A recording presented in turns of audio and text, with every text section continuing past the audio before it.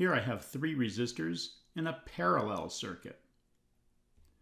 I'm going to hook up my voltmeter to measure the voltage across every device in my circuit. Voltage has to be measured when the voltmeter is in parallel to the device you're measuring. So that makes it easy because we can just clip our probes on and we don't have to disconnect anything in our circuit. So I'm going to first check my battery. My battery has a potential difference of 50 volts. The top of my battery is 50 volts higher than the bottom. If I switch the leads, it tells me the bottom is 50 volts lower than the top. That's what the minus sign means.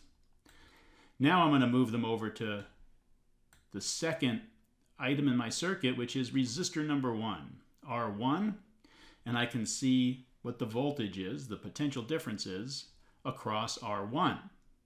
Now I'll move them over to the next item in my circuit, which is R2, resistor number 2 in my parallel circuit, and I can take the voltage difference across that resistor, and then I can move over and measure the potential difference across R3, the third resistor in my circuit.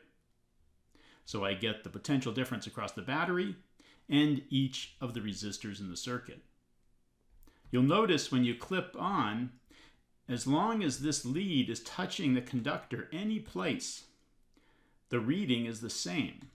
Because a perfect conductor, which is what these wires are, they have no resistance, is an equipotential surface. It has the same potential everywhere. So if the bottom of my battery, if I call that 0 volts, this whole wire, the whole conductor along here is going to be 0 volts. And anytime I touch my probe, it's going to reference to 0 being this voltage.